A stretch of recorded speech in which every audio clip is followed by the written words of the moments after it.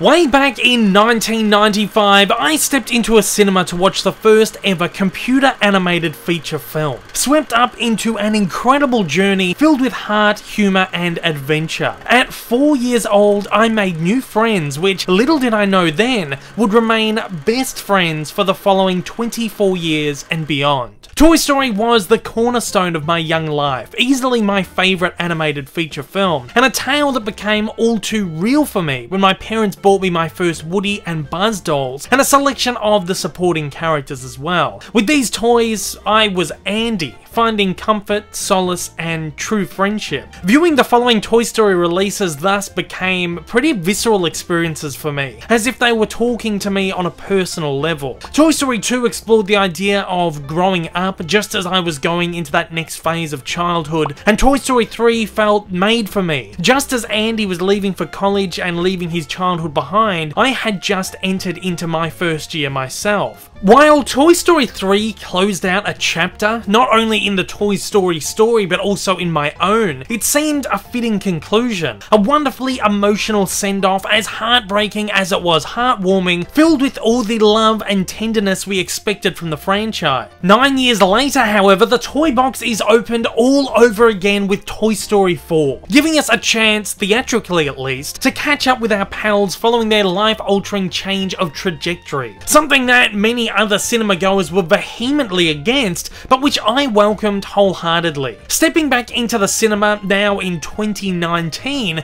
felt almost like an endnote to my journey with Toy Story. One last chance to catch up with old pals, well, at least that's what we've been told again. And indeed, Toy Story 4 feels just like that, a coda or epilogue to the original trilogy that expands upon ideas and explores themes that were never truly fleshed out and explored before. It takes loose ends and ties them up satisfactorily, and diverges into the ramifications of where the third installment left off, touching on the last tangle of emotions that seemed brushed over in the finale of the third. Sure, we saw Andy move on, but we never saw our toys, especially Woody, move on. While Andy's story may have closed out, Woody and the gangs never did. If we look at it in that respect, Toy Story 4 is a movie that we've needed for 9 years. The last piece of closure to this incredible cinematic journey, and boy does it do it so well. Naturally, Toy Story 4 takes on a reduced approach. It features the same grand adventure as the previous 3, but on a smaller, more emotional scale, something I wasn't sure was even possible, and in doing so amounts perhaps to the most intimate Toy Story adventure we've had thus far. As with previous Toy Story movies, I felt so much of myself in Toy Story 4, having lived not only with these movies but with the actual toys. I almost felt the movie and Woody were speaking directly to me. It's almost as if Pixar have actually made a movie with my generation in mind. So meticulously beautiful, speaking to us and telling us it's okay to let go,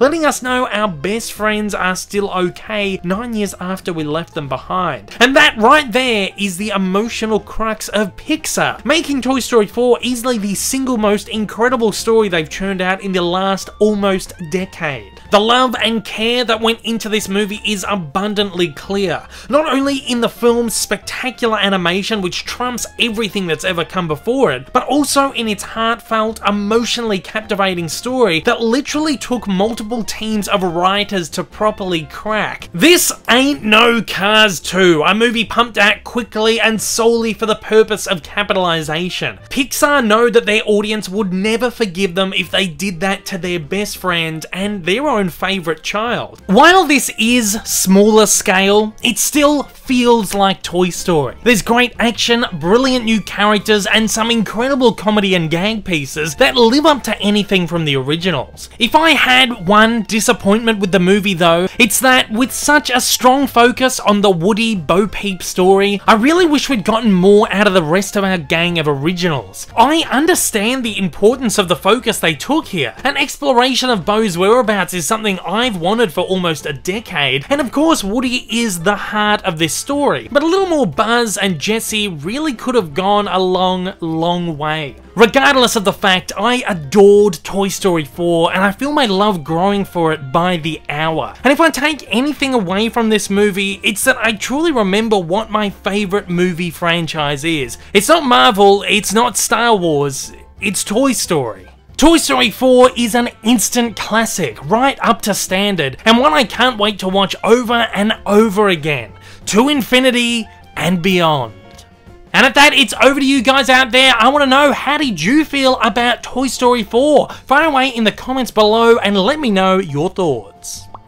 If this is your first time viewing one of my videos and you'd like to see more like it in the future, then please don't forget to hit that big old subscribe button up on your screen, as well as that like button down below for that little extra support. Also, don't forget to check me out on social media, and please consider supporting me over on Patreon. Thanks for watching and have a fantastic day.